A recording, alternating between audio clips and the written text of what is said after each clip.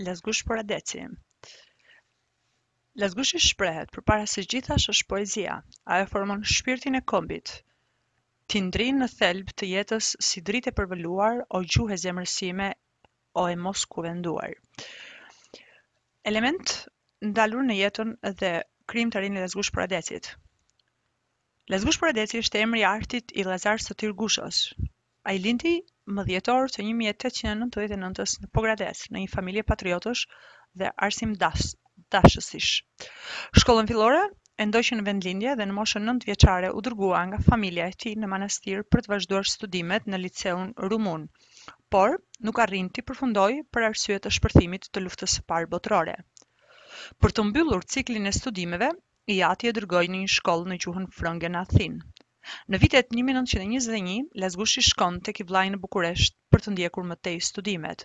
Me shumë përpjekje, arrin të regjistrohet në Akademinë e Arteve të Bukura. Duke qenë pa një bursë dhe pas një ndihmë, ai detyrohet të punojë dhe njëkohësisht të studiojë. Në Bukuresht u lidh me lëvizjen atdhetare të kolonisë shqiptare. U miqësua me Azdrenin, Mitrush Kutelin dhe shumë atdhetar të tjerë.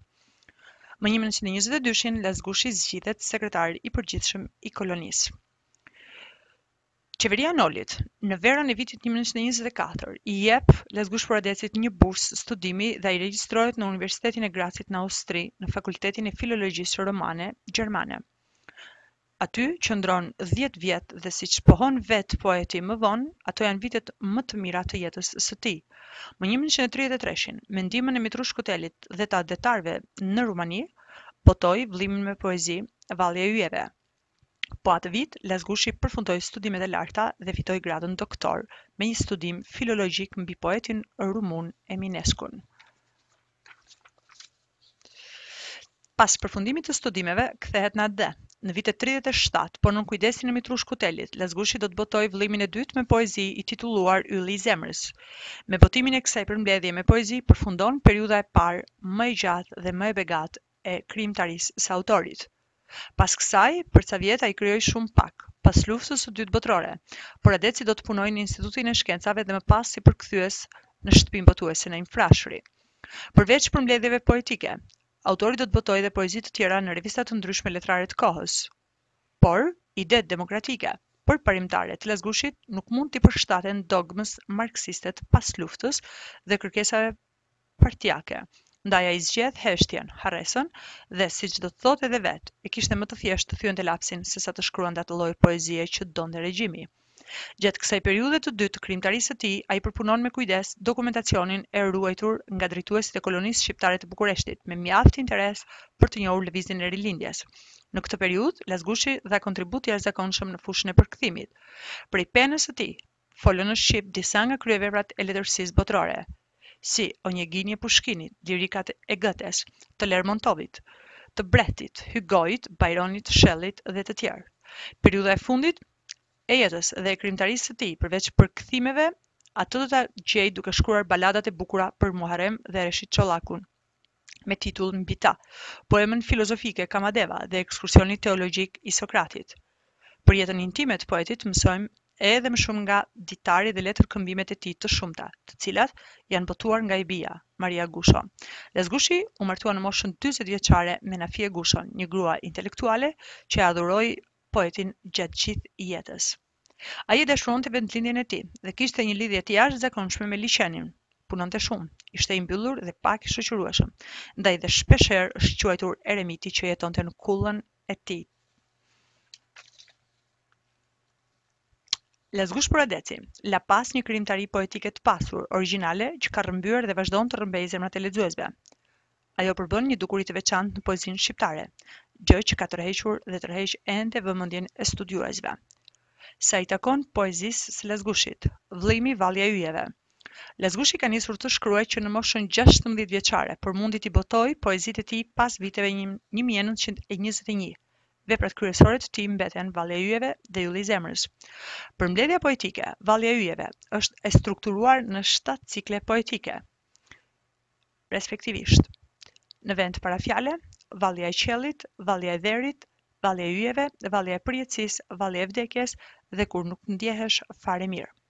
Çdo cikël ka një numër poezish. Organizimi i poezive nëpër cikle nuk bazohet në kriterin tematik, dhe as nuk ndahet sipas motiveve, por sipas një kriteri të rrallë gjendur në letërsi, ato të përfiturimit artistik të ndjenjës, të cilës Lasgushi i jep jetë dhe na e paraqet kryesisht në mënyrë grafike rrethore, për së jashtmi nëpërmjet elementit poetik të valles dhe vertikale për së brendshmi nëpërmjet dinamikës së lëvizjes së ndjenjës në formë piramidale.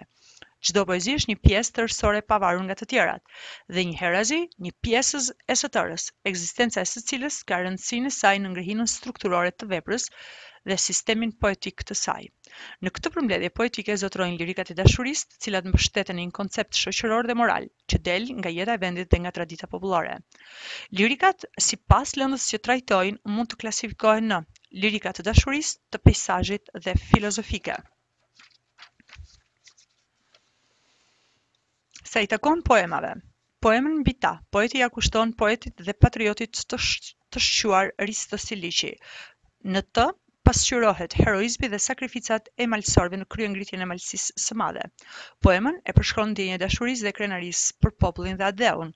Poeti vizaton betejë heroike dhe portrete heronjsh historik që derdhin gjakun dhe falin jetën për lirinë. Poema e gjatë lirike Kamadeva i kushtohet Kupidonit, zotit të dashurisë. Mbase kufijtë e ngushtë të një lirike nuk e nxisin vrullin e ndjenjës së poetit, ndaj ai shkruan një poem për dashurinë, poem himn, shumë vite pas botimit të dy vëllimeve të tij. Ai këndoi tërë jetën për dashurinë, o Zot, që shem një burr. Tek Kamadeva, Lasgushi e pa dashurinë në shfaqje dhe format e ndryshme të saj. Ky poem nuk është një meditim mbi dashurinë, por një pasqyrim i saj me të gjitha emocionet, vetitë magjike, misterin dhe forcën që ajo bart. Si në krijimet e rinisë, edhe te Kamadeva, Lasgushi këndon bukurisë së ndjenjës, fshehtësisë dhe misterit të saj. Kjo poem provon se ç'shihet holla kishte Lasgush Poradeci, se cili ishte kuptimi i tij për dashurinë, për forcën dhe ndikimin që ajo mund të ketë tek njeriu. Është fakt që për ta shkruar këtë poem poeti u mbështet në vedat indiane, madje interesi i madh për të njohur dhe shijuar ato në origjinal e bën atë të mësojë gjuhën e vedave, sanskritishten. Vargjet të tëra në këtë poem janë të një bukurie të rrallë gjendur në poezinë shqiptare. Portreti i vajzës te Kamadeva është aq i ëmbël, i freskët si në këngët popullore erotike. Poema Ekskursioni teologjik i Sokratit, shkruar në vitet 1175, botohet për herë të parë në vitet 90. Ajo shpalos një tjetër dimension të poetit Lasgush Poradeci. Poema ndërtohet mbi figurën e Sokratit, një nga filozofët më të mëdhenj të antikitetit, i cili përfaqëson në vepër heroin moral të Lasgushit. Sokrati niset në kërkim të së vërtetës në shoqërinë njerëzore, kërkim që e çon atë tek ideja e mundësisë së mashtrimit të popullit nga ata që janë në krye të tij.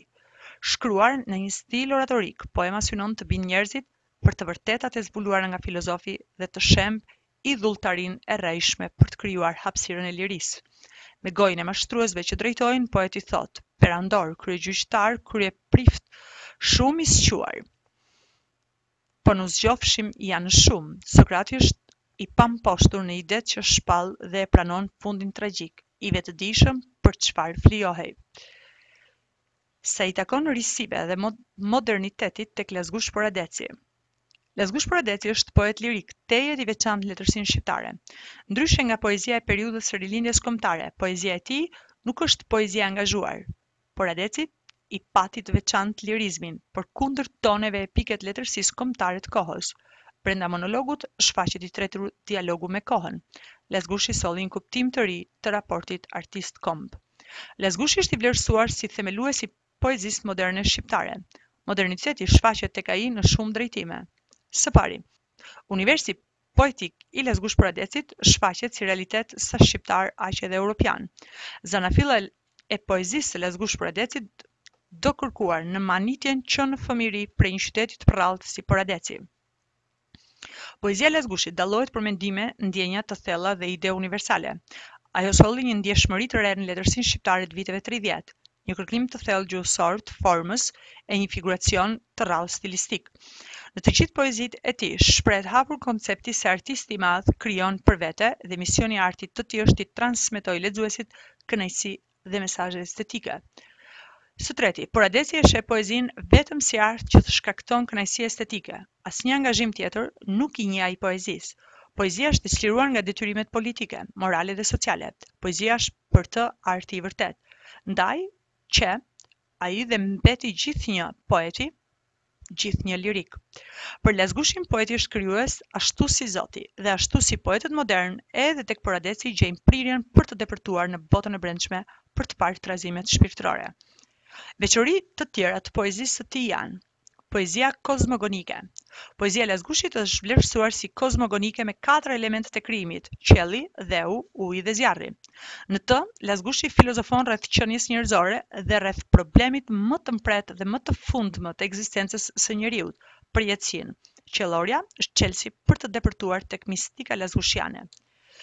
Së dyti, figuracioni dhe stili gjuhësor. Poezia në penën e Lasgushit bëhet edhe këngë, edhe ngjyrë, edhe aromë, edhe shije. Ndjeshmëria poetike e tij është fine, figuracioni origjinal. Figurat themelore të poezisë së tij janë simboli, metafora dhe epiteti. Sistemi metrik.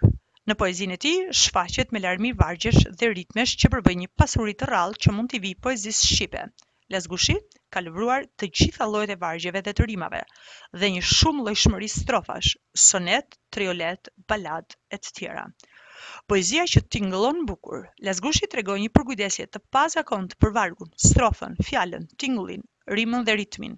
Gjithçka në poezinë e tij tingëllon shumë bukur. Gjuha shqipe gjetë te Poradeci mjeshtrin e rrallë, që dinte të bënte magji me fjalën, që ju dha jetë aq fjalëve të vjetruara.